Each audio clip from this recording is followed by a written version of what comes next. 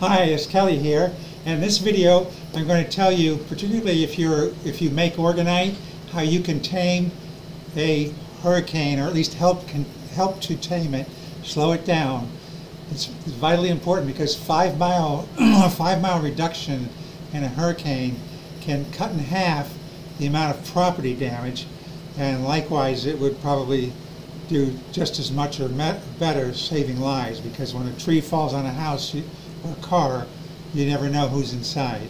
So this video is going to be vitally important to you if you use orgonite, if you built cloudbusters, whatever. You're going to just absolutely love this.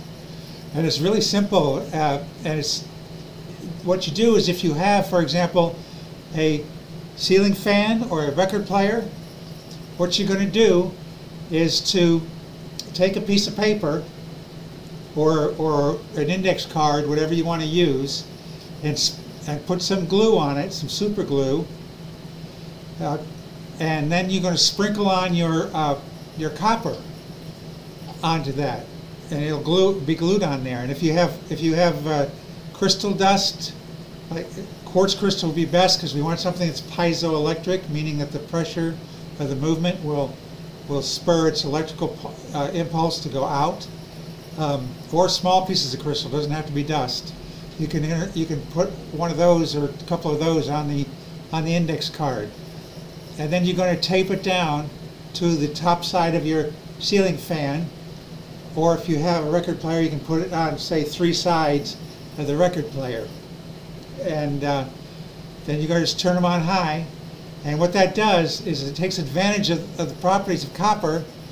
When it's moving, it generates electricity, just like they have it in the hydroelectric plants. For example, the Hoover Dam.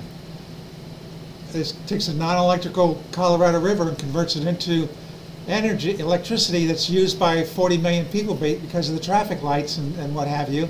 Even people who don't live there benefit from the electricity, but it's all coming from a mere 17 spinning copper turbines. So by you putting those excuse me, on ceiling fans or on record players, turn it on, it'll be really helpful. And I'm making this video now because of Idalia is a couple days away from striking Florida, and it could easily be a category 4 or 5, because they have record-setting warm water, and the warmest water is exactly on the track that it's following, north and south, to that area.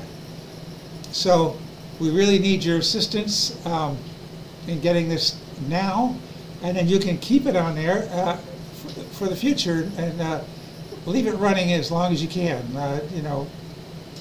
If it bothers you, if you're sleeping and it's too cold, that's one thing, but just wear an extra blanket. So we can modify the hurricane. And the reason for this is, you understand, if you do orgonite already, that the impact it has on cloud formations. And hurricanes are simply what I call ion sandwiches, which is a layer of negative ions, negatively charged, positively charged ions, negatively charged, positively charged. And they're not used to being in a flat layer like that. It takes a lot of surface tension and energy to keep them together like that.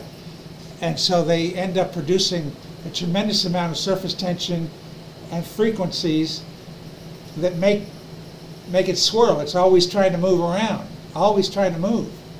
And then when that creates the frequencies, and that creates the lightning, and the lightning is like the powerhouse to drive it even further, faster. So it's a vicious circle going around. We want to convert it to a delicious circle. So you go ahead and get yourself whatever you want to use. A piece of cardboard might be good. Cut out a piece of cardboard from a box that you have, side of a box or whatever, and sprinkle it on there, and put it on each blade, and away you go. If you have copper wire, you can also take the copper wire. If you're putting it on a fan, a ceiling fan, measure each one so they all have the same weight, and then you're going to fold it in half, and one end is going to be looped, and that changes the properties from being, because a copper wire is just, you know, you've got negative on one end and it's coming out the other end, right? It's driving like that in one direction. But when you fold it in half and they're next to each other, now you've got negative and negative, and it's creating frequencies. So now you're going to take that copper wire, if you have it, you take a drill. If not, you could use your hand. It would be a little bit difficult. It'd make them short in that case. And gently, very gently, have it wind and twist it.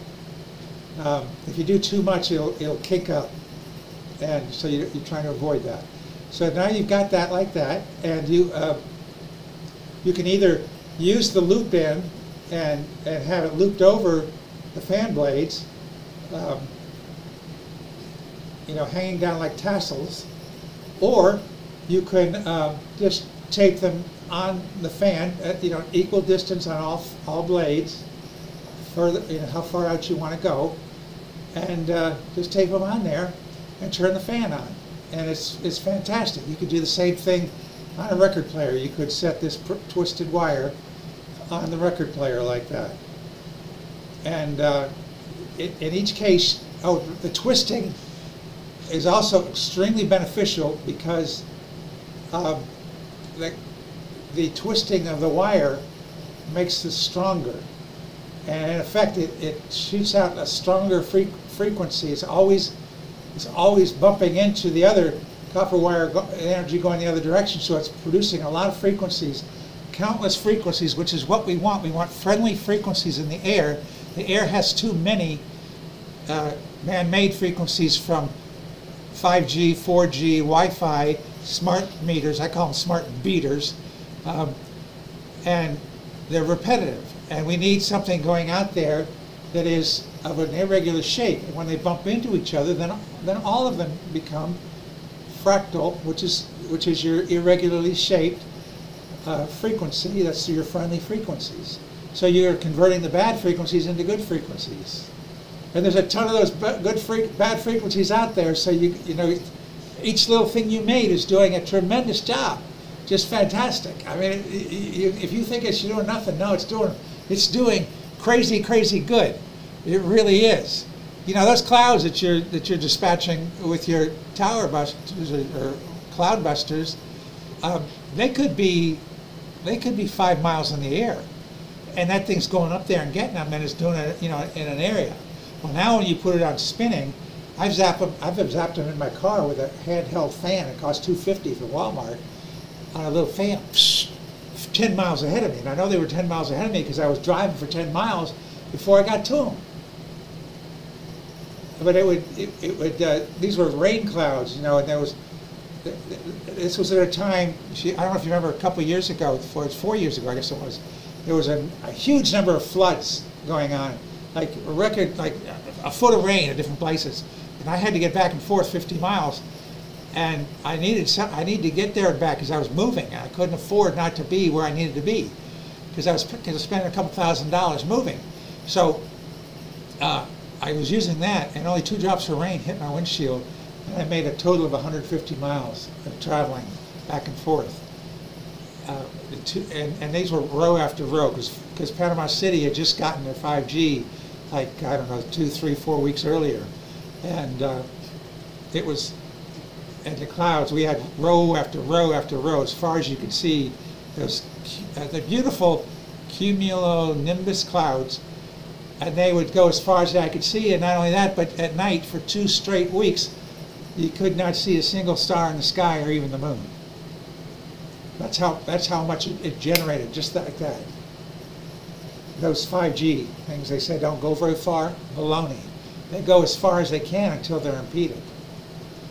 And they'll go across the ocean. So Verizon actually tested several miles and found out that if there was no tree or building, it would go that far, and that's as far as they tested. But it just kept on going. It goes all over. It's a myth that 5G is just localized. It goes and goes and goes. So anyway, so let's do this. Let's get sprinkled copper on your cardboard or whatever, and glued on. Let it dry for a few minutes. It should be fine. The speed of a ceiling fan should be all right after 5 minutes. Sprinkle copper, and if you have crystals, put crystals or crystal powder on it, and away you go. You're going to be doing magnificent. And all that, those irregularly shaped clouds that they get up there, we're 70% water. So that thing going around inside of you, the question is the water inside of you irregularly shaped? Or is it properly shaped? Is it in plasma shape? Well, having that thing spinning like that is going to make your water have fractal frequencies so that it can naturally find the shape that you need for your best health. Well, thank you for listening. I have other videos. I hope you'll check them out. And also, if you want to know more about this energy I'm talking about, talk about different aspects of it in this book, Is There a Question That Heals Instantly? So you're welcome to get that on Amazon. You take care, and God bless.